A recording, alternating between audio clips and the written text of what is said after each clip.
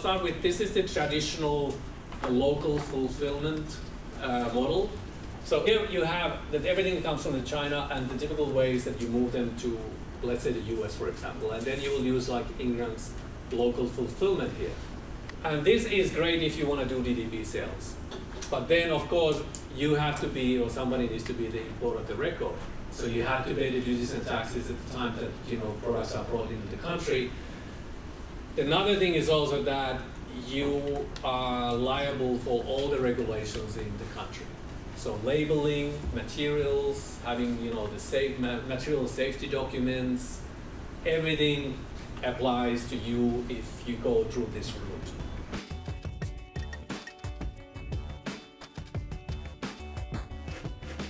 And here we mean that your products comes from the factory, comes to the warehouse in Hong Kong or the Shenzhen side, and then we ship it directly to the end user. So this is great because here, this end user becomes the importer. And here, because this is a personal import,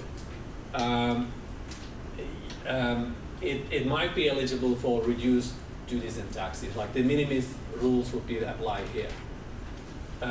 In this case too, that the product doesn't need to confirm all the rules and regulations that are in the country. So no labeling, no requirement for local manuals.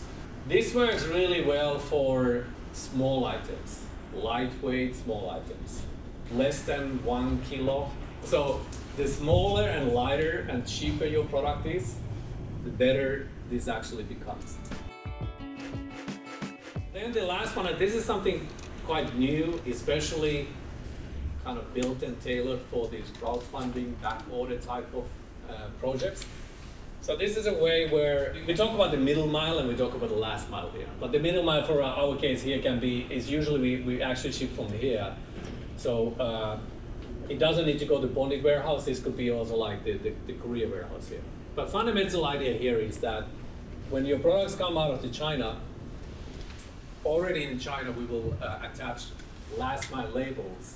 So this will be the last mile US label or last mile Europe label on the products. And then you use ocean or air to ship them to, let's say, the US. But here you have the same thing as in the option 1. You have to be the IOR, or somebody needs to be IOR. Because now you're bringing 5,000 products into the US, but they are declared as a one shipment. So you will still have that IOR issue here.